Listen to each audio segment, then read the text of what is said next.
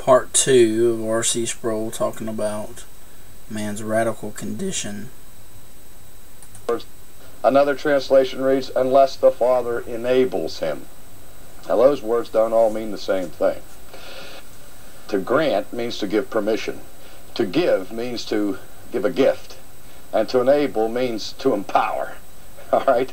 So there is a certain ambiguity here about what that necessary condition is.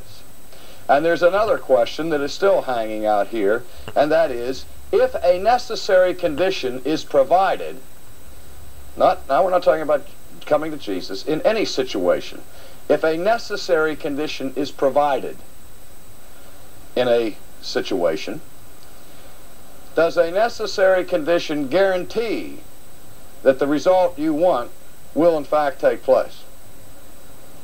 Now that's why we make a distinction between necessary conditions and sufficient conditions. A sufficient condition is a condition that, if it is met, guarantees the result. It suffices. An example of a necessary condition would be, in the case of fire, if you want to build a fire, oxygen is a necessary condition for there to be a fire. But the mere presence of oxygen does not guarantee a fire. Okay? Now, if you have a dry piece of paper and plenty of oxygen, and then you light a match and touch that match onto the piece of paper, then you'll have a fire, because the burning fire from the match is a sufficient condition to ignite a dry piece of paper under those conditions, granted that the other necessary conditions have been fulfilled. Do you understand the difference now? So, all of this verse is teaching is that in terms of man's natural ability, none of us has the ability in and of ourselves to come to Christ, unless God does something. We're still not sure exactly what it is that God does. And we're still not sure that if God does it, it will guarantee that people will come. All we know is that whatever it is that God does is a necessary condition, a prerequisite. Okay? Some have jumped to another verse here in John 6 where Jesus says, all whom the Father give to me, come to me.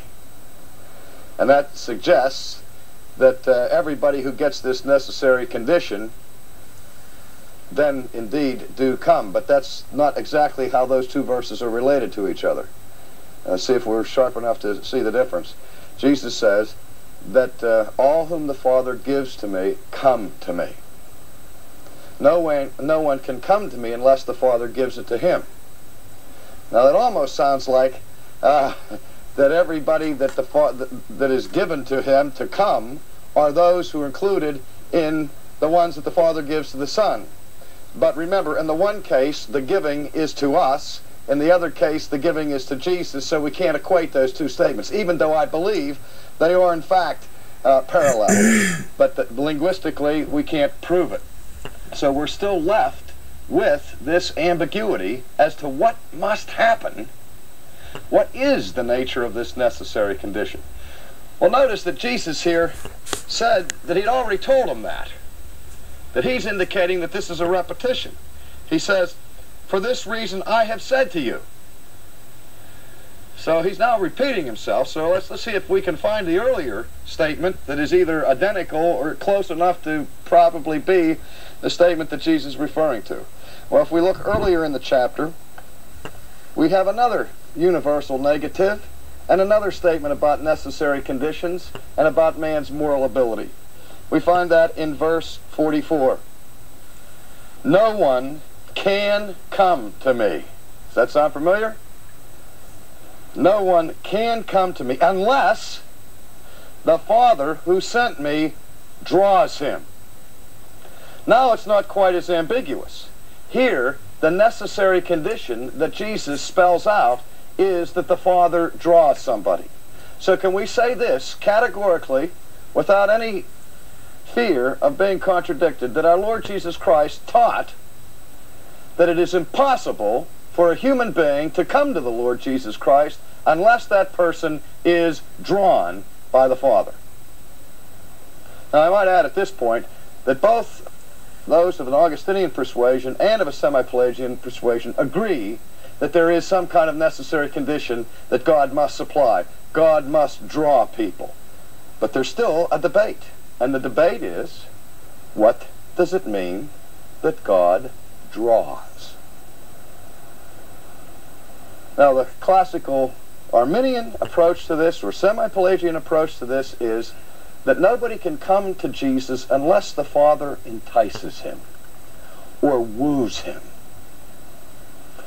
Again, that's usually tied into some notion of prevenient grace or the influence of the Holy Spirit to woo and to entice. And the word draw here is interpreted to mean to woo or to attract. Just as honey draws bees and lights draw moths, but the idea is that the drawing that God does is still resistible. And those who respond to the enticement, those who respond to being wooed, are then redeemed according to Arminianism, and those who do not respond to being drawn are subsequently lost. The Augustinian interpretation of the verse is that the word to draw means more than simply to entice or to woo. Now let's see how this Greek word is used elsewhere in the New Testament. If we would turn our Bibles here to James chapter 2, verse 6, we will find this same Greek word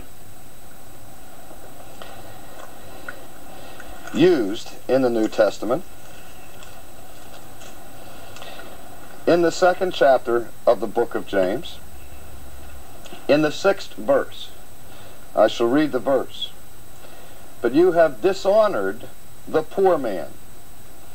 Is it not the rich who oppress you and personally drag you into court? I'm going to ask you to guess which word is used in this verse that is exactly the same Greek word that is translated by the word draw in John 6. Does anybody have a guess? Drag. Now let's supply the semi-Pelagian interpretation. But you have dishonored the poor man. Is it not the rich who oppress you and personally woo you into court? Okay? Let's look at another one. Let's look at Acts chapter 16.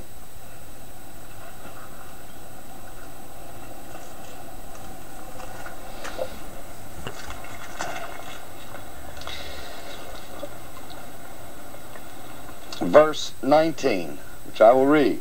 But when her mouth